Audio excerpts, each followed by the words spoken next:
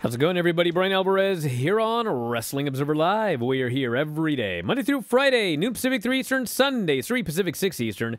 It is Wednesday on this program. You know that means we got Dynamite, AEW Dynamite, coming up here tonight. And you know what else is coming up soon? Me on video. We'll get that figured out here in a second. But anyway, there we are. Hey, we got Dynamite coming up tonight. And a lot of things AEW related. There have been some hirings. There have been some promotions. Tony Khan did an interview with Sports Grid. Talked about recent WWE changes. Most notably, the retirement, which was actually a resignation, of Vince McMahon. And we also got the full lineup for the show tonight. 8 scheduled segments, including just added a interview segment with Jon Moxley. And you're not going to go wrong with an interview segment with Jon Moxley. So we'll talk about that, as well as the Raw ratings for Monday night, which, man, I love posting ratings, because then you can look through my mentions and find out who you should mute and or block. Yeah, it was a fun day. But we'll talk about that. And we got Conor McGregor getting a major movie role. And we have got the NXT television report. Now, if you've been watching Raw and SmackDown, there have been a fair number of noticeable changes on Raw and SmackDown. I cannot say the same for NXT.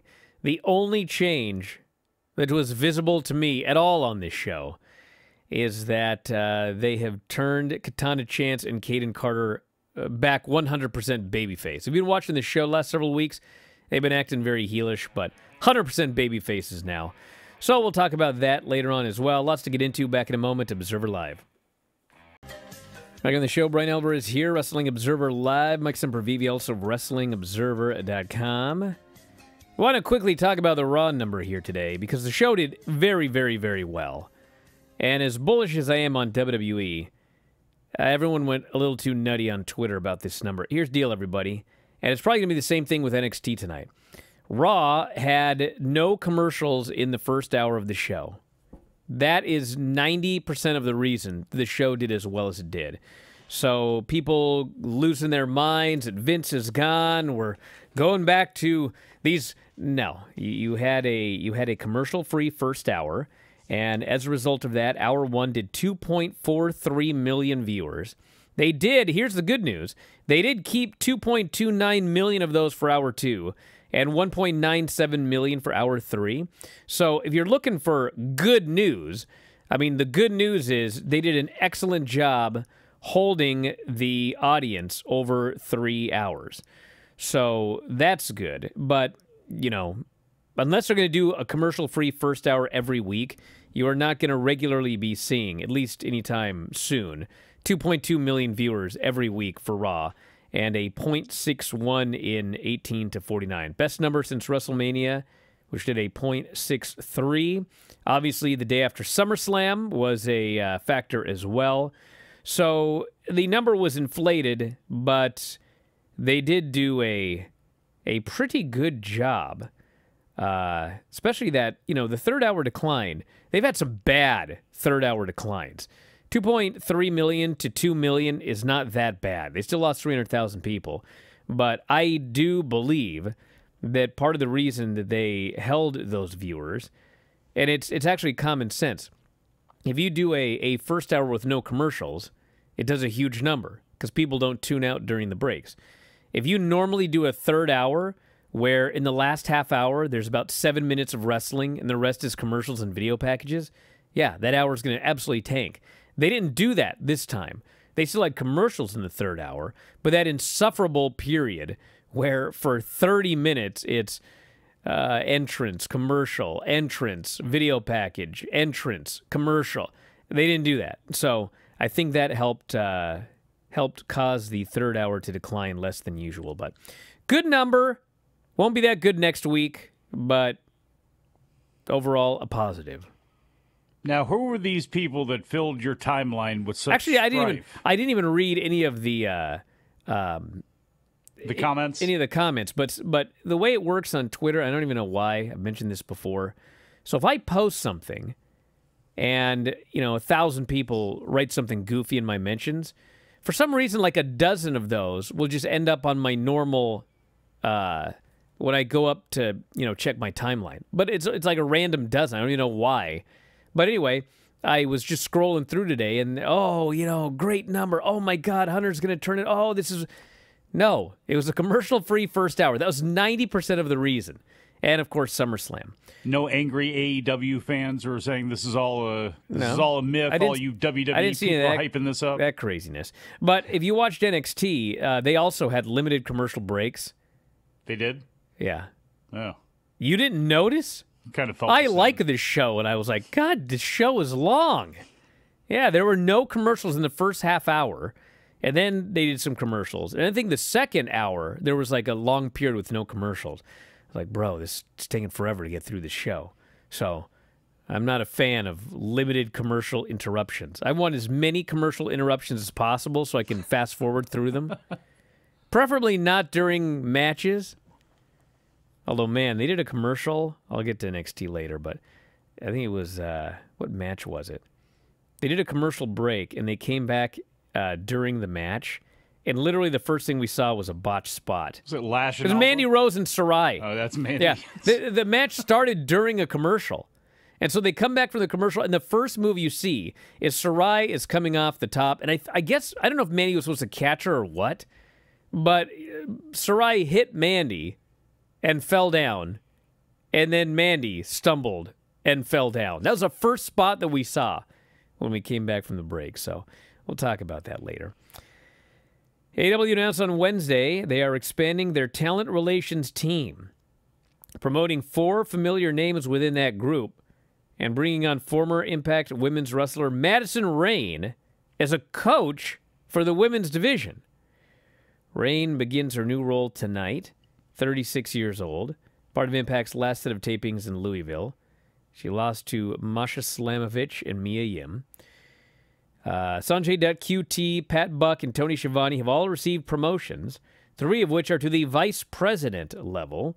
Dutt is now the VP of Production and Creative Coordination, where he will coordinate communication of AEW storylines, liaise between post-production and key staff to maintain... That's a lot of words. He got a promotion.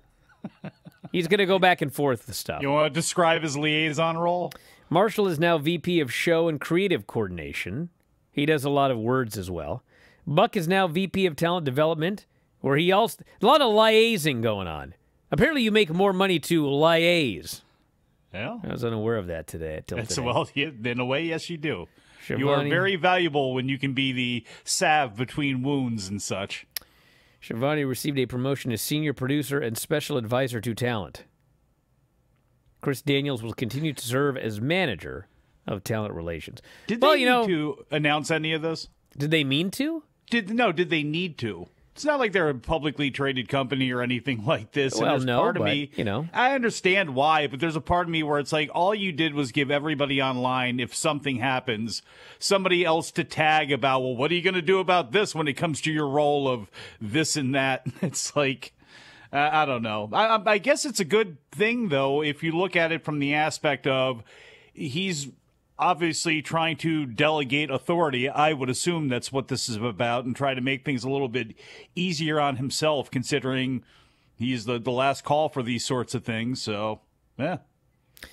Tony Khan believes that new people in charge of WWE is a good thing. Well, we're on the same page. Well, yeah. Khan spoke to Sports Grid on the recent changes. He said, quote, "It's going to change the competition, but I think that's a good thing. AEW's got a big fan base. We're in 130 countries now around the world.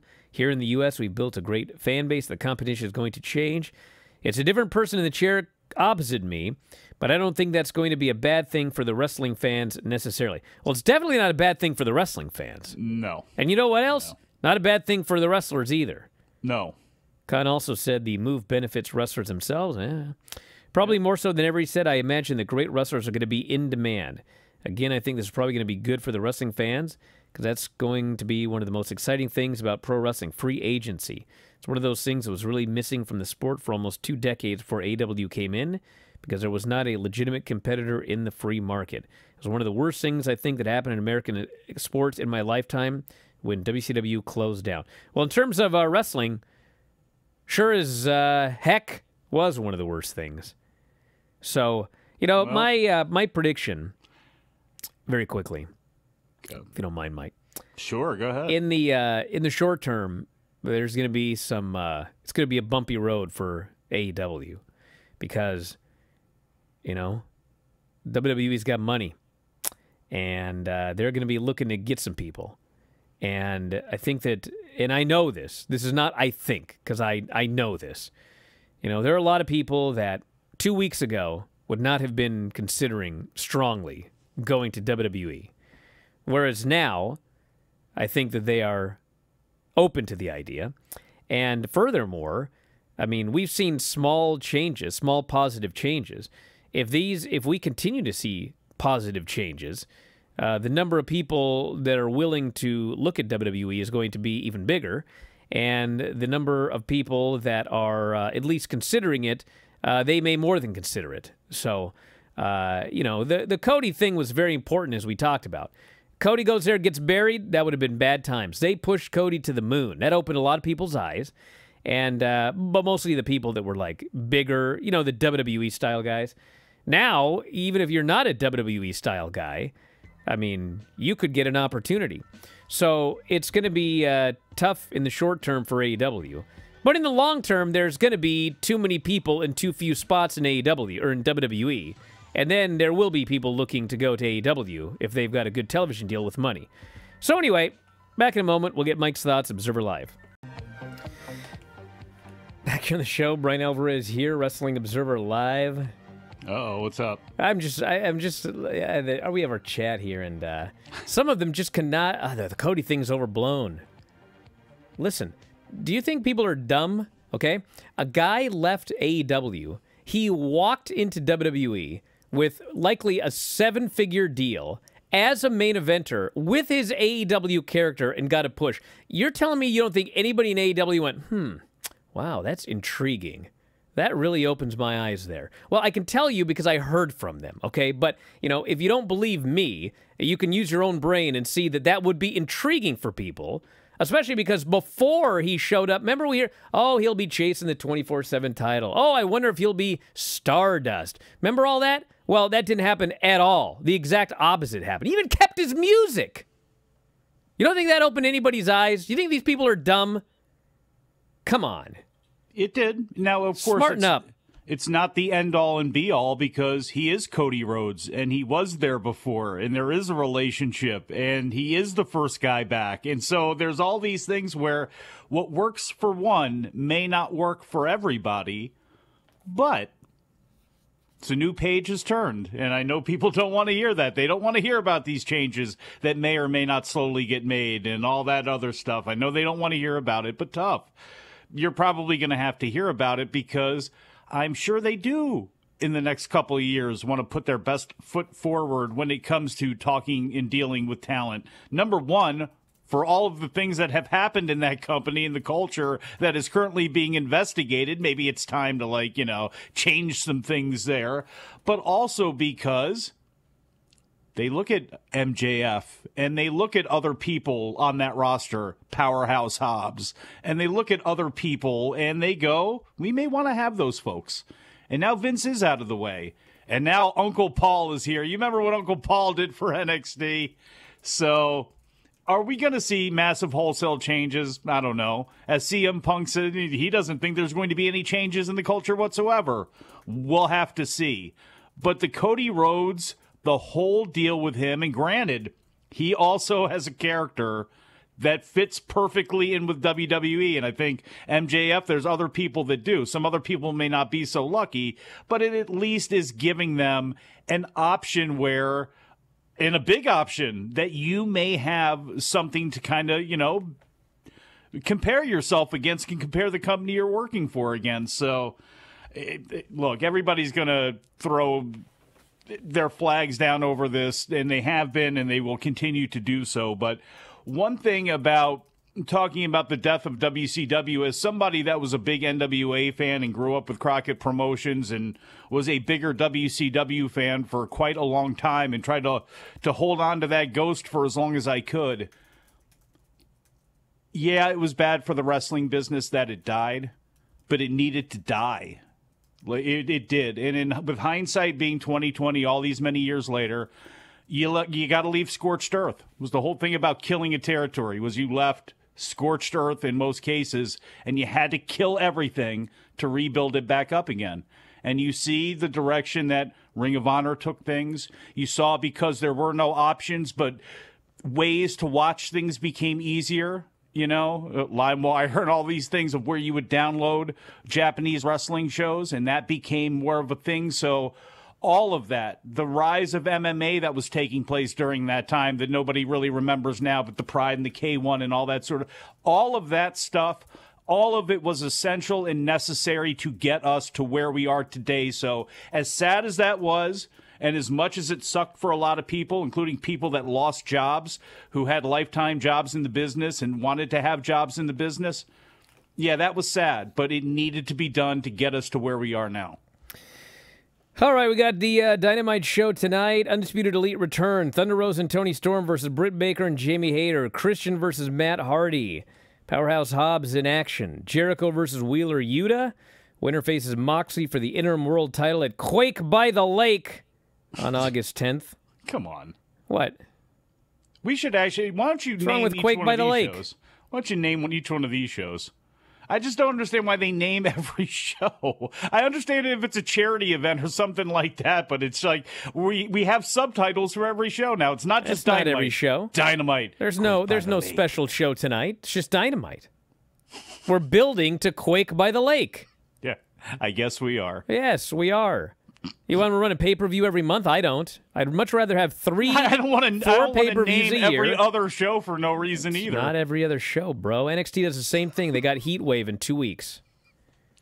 Well, because NXT's Bro, doing it, that makes it okay. Hey, listen, Mr. Whatever the name of your podcast is, the other one you do, Adam and Mike Which one? show. I got plenty. Listen.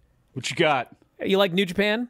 I like New Japan. Oh, it's funny. Every single solitary New Japan Strong show has a name. Every single solitary one of them. Not every other week, not once a month. It's Ignition. It's Retribution. It's Fascination. It's my balls itch because they Nation. ran out of stupid, goofy names to have for these things. You ever thought, by the way, that it's run by an analytics guy who probably sees that when you actually name it a special name, it does better than, you ever thought of that? So if it does better, why doesn't he do every show that way? Maybe he could title Rampage that way and more people would watch. You know what? If Christmas is special, let's just do it every day. It'll be special every day, right? You stop. I'm trying to give you a business lesson here. Oh, yeah. Let me know. Please. I'm trying, but you're not listening. UFC star Conor McGregor set for his first movie role.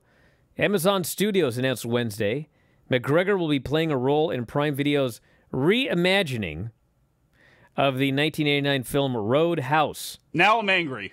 The movie will begin production this month. It will be available on Amazon Prime Video when it's released. Maybe you could watch it, then get angry. Maybe it'd be better.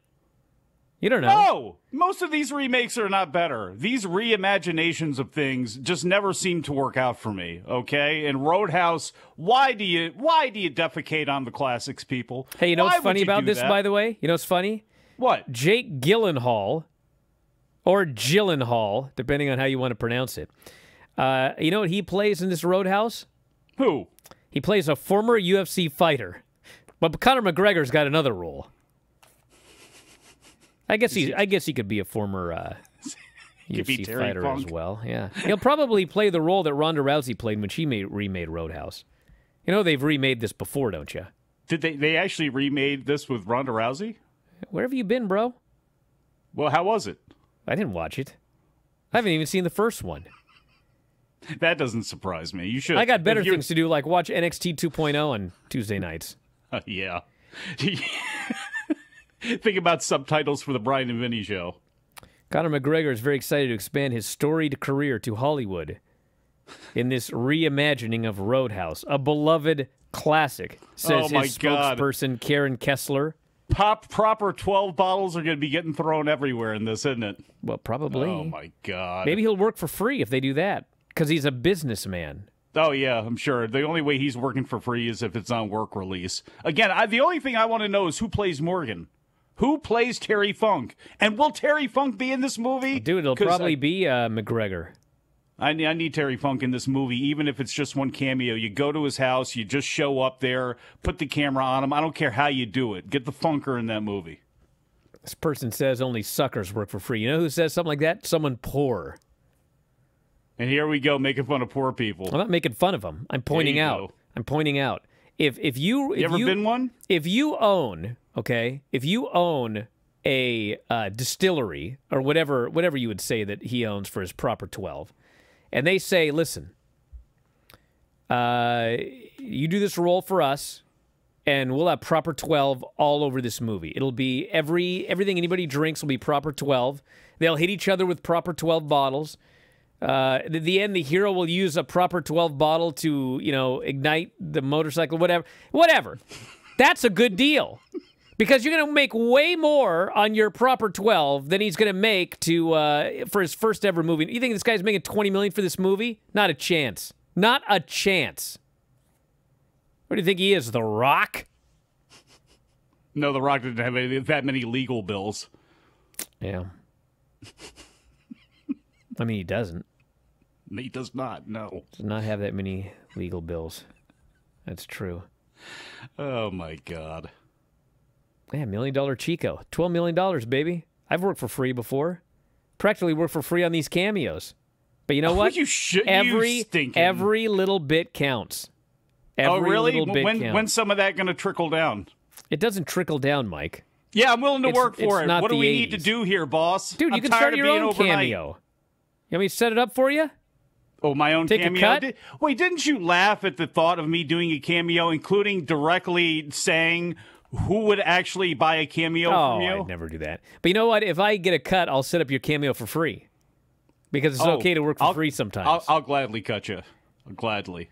All right. After the break, we're going to talk about NXT 2.0. But let's see in the text message bin here very quickly. Oh, this person's talking about the draft. It's a good question. What are they going to do with this draft and brand extension? Because Kill it. Vince pretty much gave up on it, but Hunter's back. And they didn't have, I guess there were some SmackDown guys. Well, the fall season's coming, September, October here. Yeah. One new thing on NXT last night. They introed a wrestler, went to picture-in-picture, introed the second wrestler, and started the match also in picture-in-picture. Let's do more of that. Put the less important stuff during the commercials. Well, that was a slight production change, but I don't know. They also, they had to do a lot of commercials because they did a commercial-free half hour. This stuff all has to be, made up for. Look, I prefer that more than we're going to introduce somebody, go to break, come back, video package, all that sort of stuff. But if that's working for them, as annoying as it is for me, then it's working. Well, let's go to the break. Observer Live. Well, let's talk about NXT 2.0, everybody. There's some good stuff on this show, but there was also some stupid finishes. Not a fan of stupid finishes, but what can you do?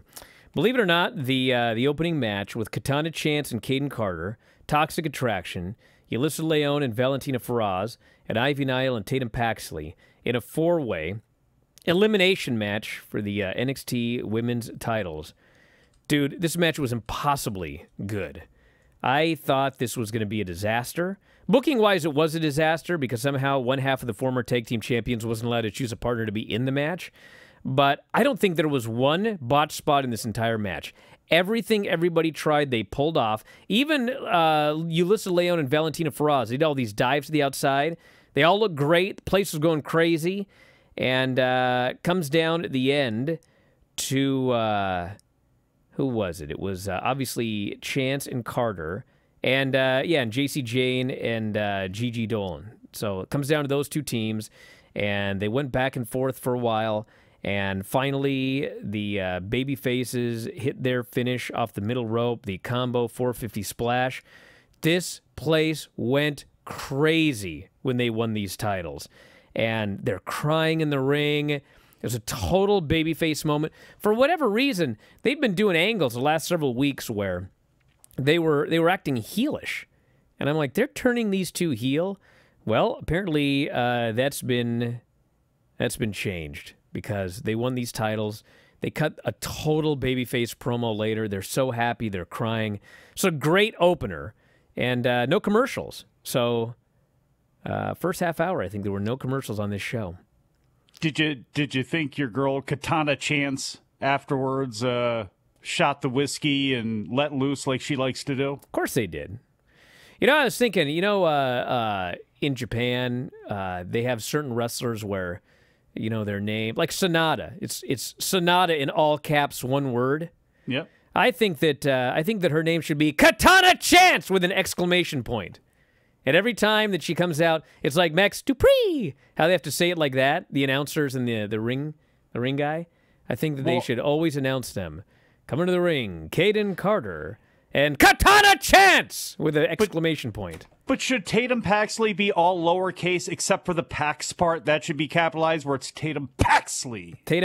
Nah, I can't do it now. I'll have to do it later. All right. We had Carmelo and Trick were celebrating Carmelo's birthday, and Carmelo issued an open challenge. And Giovanni Vinci starts strutting down to the ring to accept, and Nathan Frazier zooms by him and jumps in the ring and steals his open challenge. It was bound to happen at some point. I like this Nathan Frazier. When he first started out, is like, what is up with your hair? And good worker, but what is going on here?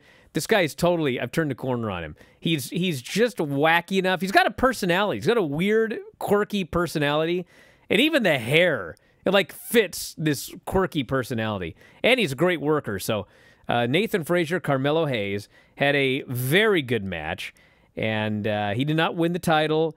There was interference from Trick Williams. Actually, it was Giovanni Vinci's at the desk, and they had some big shebang, and he ended up getting water spilled on him, so he got angry, and he shoves Frazier off the top rope, and then Hayes hits the guillotine leg drop and gets the win. So, good match, sets up Giovanni Vinci and Nathan Frazier. We had, God help me, horrible segment. God. Braun Breaker and JD McDonagh. Can we get this match over with already? So, Braun Breaker's out there, and JD McDonagh's in the ring. They're going to do a contract signing or whatever. And JD McDonagh is just droning on, and the crowd's doing a boring chant. And finally, Braun Breaker's like, can we sign this contract already? And JD says, well, I know the challenger normally signs first, and I'd like you to. And so Braun's like, give me this thing. And he grabs the thing, and he actually made this comment. I can't remember what the comment was, but it was something like, he said something like, you can't beat me in size or ability, so you're trying to beat me with your brain. I was like, so you're dumb? That's what you're telling me, Braun Breaker? You're a lunkhead? So anyway, he signs the contract. Then he hands it back to JD McDonagh, who's supposed to be like, he's a surgeon, he's a butcher, he's going to take these guys apart. So JD McDonagh, I think, isn't it one of those pens that you poke, like if you're going to get a blood sample? You know what I'm talking about? They give you a pen, you go, chink. Well, JD McDonagh gets his pen, and he goes, chink, on his finger. And Braun Breaker has to act like kind of creeped out, like this guy poked himself with a pin. Now there's a drop of blood. And so, McDonagh pokes himself to get a drop of blood, and he signs a contract in blood. And he's supposed to be like a tough, creepy guy. But then, his hands are shaking as he hands the contract back. I don't know if he's squeamish of blood or something like that, but he didn't look like he was comfortable doing this. But his character's supposed to be... Anyway, this whole thing just sucked. And can we get this over with already? I'm sick of this feud. Botchamania showing him putting in the blood capsule before he was shoulder blocked last week. I think this actually might be worse than, what's his name? The last feud that he had with Gacy. Gacy. God. Yeah, this homie needs to get back in his car and drive back to the UK and Ireland, and I want Jordan Devlin back or something, because this has been a miss for sure. We had Mandy Rose and Sarai, and man, Sarai, she's good, but not here. I don't know. Well, it's not She's gotta her. get It's out of it. Mandy. Watch this Mandy match. stinks. Watch this match and just watch Mandy Rose. If there was ever somebody who is so sick of being someplace and they just want to get out of here, and I think she actually did an interview recently where she's talking about how she wants to go back to the main roster. She's so over it, and you can tell watching her matches. Her bumps are terrible. The match was not good. Well, you know what? That's not a good way to get out of there, considering that you were down there for a reason in the first place, and they given her so many extra chances because she's beautiful and all the fitness magazines and all that rigmarole. Fine, they have a zillion great athletes on that roster now that would look good in fitness magazines, who may be actually coming along and becoming a better wrestler. The only saving grace that she's got is to put her on the main roster, put her with Sonya, and that's it. They're a lifetime tag team. That's how people like them the most. That's how they're going to be most effective. Other than that, I don't want to see anybody lose their job, but I'm sorry. Get out. As a fan, as a viewer, somebody watching, I would rather see somebody else have that position, have that time, have that spot. It's crazy. So Sarai got hit with a jumping knee and pinned, and then Rose was going to beat her up and outran Zoe Stark. Zoe Stark's got to beat her for the title. This is Zoe Stark. She's good. She works well. The fans love her. She's got passion. She's got to beat her. Another one with Triple H coming back. That was somebody who benefits from that big time. We had a Tiffany Stratton vignette. They put her back in her Leo so she could do some gymnastics. I was fine with that. And she does a bunch of flips and everything like that. And then she goes, "Time to go shopping." And off she goes. This is good. This was good. She did mention Wendy Chu and showed her rolling around in her bed, still having nightmares. Then we had Duke Hudson beating up Axiom backstage, and they end up brawling down to the ring. Axiom challenged them to a match. Duke Hudson's beating him up, and then tilt-a-whirl victory roll. Axiom pins the guy, and big pop. Duke Hudson has to sell it like he's all angry that he lost. So, hey Brian, yeah, is every win for Axiom a textbook victory? Yeah, I guess, because he's smart. It all adds up. He ain't working for free. Because he's a mathematician. We don't know that. Can't add up nothing and nothing. You get nothing. We had the Creed brothers versus Tony D'Angelo and Stax. So the story was that Roderick Strong was supposed to be there, but he just didn't show up. So the Creeds have to go down the ring by themselves. And they had a good match, and the finish came when D'Angelo is down in the corner, and somebody is they slid him something. It's crowbar. Electra slid him the cane. Yeah, and so he goes to grab the cane, but then all of a sudden he looks up, and there is the returning Santos Escobar. And Escobar punches him out with the brass knucks, stumbles backwards, gets pinned by Julius, because they pinned Julius last week. Julius gets the big win with a sliding lariat. And this is leading to Escobar and D'Angelo one last time coming up in 2 weeks at this Heat Wave show. Them pulling Stax out of the ring on the other side of that so he couldn't make the save at like Mach 1. And they cut to the shot so you don't see it. But it's like, I hope dude got his knees down because otherwise he face planted really hard. We had a great Roxanne Perez video. Because Roxanne Perez is a babyface. She's so nice and sweet. And she's doing this promo. And it gets to the point where she has to talk about how Cora Jade called her a selfish bee. So they build up to this spot. And then she goes, "You called me?" And they cut to a shot of Cora Jade saying it. Because, she's so pure. She can't say the word. And so they keep going. And then all of a sudden, she launches into this tirade on Cora Jade. And they don't cut away. And she calls, "Okay." And anyway, this was a great promo by Roxanne. A great promo. And then they go to Jade backstage. And she did way better than last week. And she's ready to just, she doesn't want this fight. So she's going to turn it down. And Mandy Rose walks up and says, "We got to get rid of this Zoe Stark. You mind taking care of that for me?" And Cora's like, "What are you talking about? You're always concerned about yourself." And then Mandy says, "Well, listen. I'm supposed to face her in 2 weeks. If you take her out, you can have her shot at the women's title." So now Cora Jade is considering it. Joe Gacy versus Brooks Jensen. Bro, you want to know why this guy's a virgin in his storyline?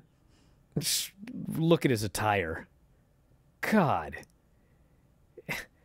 Dude, the funny thing is he's wearing the same thing Filthy Tom wears, but he wore it so much worse. They have this match, and Joe Gacy, gimmick sucks, good worker, and he's doing his best with this guy. And then all of a sudden, Pretty Deadly runs down the aisle. They hit the ring. They're in the ring. Brooks tosses one over. Lariats the other guy out of the ring. But you know the stupid rule. They didn't touch him. Even though two men got in the ring and he had to dispose of them. He turns around into this springboard lariat. He gets pinned. And then Gacy tries to convince him to join. We had Alba Fire versus Lash Legend. And it was okay. But listen, everybody. On the Brian and Vinny show on Thursday, I'm going to lose my mind over this match. I don't want to do it here because there is an FCC. But I will lose my mind on the Brian and Vinny show Thursday, only for subscribers to WrestlingObserver.com. That's your heads up. You want to see him continue to feed? And if you can't figure out what I'm talking about, heads up is all you need to know. And then the main event. Well, first we had Carmelo and Tricker outside, and they are helping these women fix a tire or something like that. What was that? Then they go to the ring for Solo Sikoa, Von Wagner, Falls Count Anywhere. They had a good match. They had a good Falls Count Anywhere match. They beat the hell out of each other. They brawled all over the place. They end up outside, and Solo Sikoa hits, it was Carmelo. And Carmelo bumps into the back of the car, and he's like, my hat! He's worried about his hat. And then Solo Sikoa gets thrown into the dumpster, and Von Wagner thinks he's won, but it's not a dumpster match. And all of a sudden you see the dumpster go, pshunk, and he pops out, and they brawl all over the place, and then finally he gets the win, so he's the king of the streets again. Superfly splash through a table off the post for the finish. It's a good match. So overall, had its ups and downs, but I'd say it had more ups and downs. Back in a moment, Observer Live. Should mention that Filthy Tom did, in fact, get his first win in the G1. When he out Yano to Yano, just as I had advised. Did you lend him that hair? But you know what I did not advise is him going out drinking with Yano afterwards. So I'm pretty sure Yano got his revenge before the night was over. I don't know what he was thinking. You gotta lean into Saki slowly. Poor Tom. Well, I think he's got Bad Luck Fale next, so he does. Might be Bad Luck maybe returning, because that's a big dude, and you know I love Tom and all, but he's not doing too well against these big dudes. He does much better against dudes his size and smaller. Something tells me that Bad Luck Fale will not be impressed by Sister Act or Sister Act 2. You don't know that. That's true. It was the #1 movie in Japan for 3 weeks. Who knows what it did in New Zealand? So it could be a huge fan. Fale could be. If we had more time, I'd look up the box office in New Zealand, but in fact, we don't have enough time. Sadly. But that's what we've got tomorrow for. As well as tonight, Wrestling Observer Radio, myself and Dave Meltzer. Tomorrow will be Observer Live, as well as the Brian and Vinny show when I get to really get into that Lash Legend match, which is more than just one move, by the way. It's an issue with like everything that they're doing in terms of recruitment and such. Yeah, I just got massively irritated when I saw this spot. Hey, if you want to feel better, check out the Big Audio Nightmare, which is available for free from the website wherever you get your favorite podcasts. Yeah, working for free, I see. How about that? Hey, we're out of time. I want to thank you all for listening. Thanks, Mike, as always, callers and listeners. My main man, Dom. You're clear, Dom. We'll talk to you next time, Wrestling Observer Live.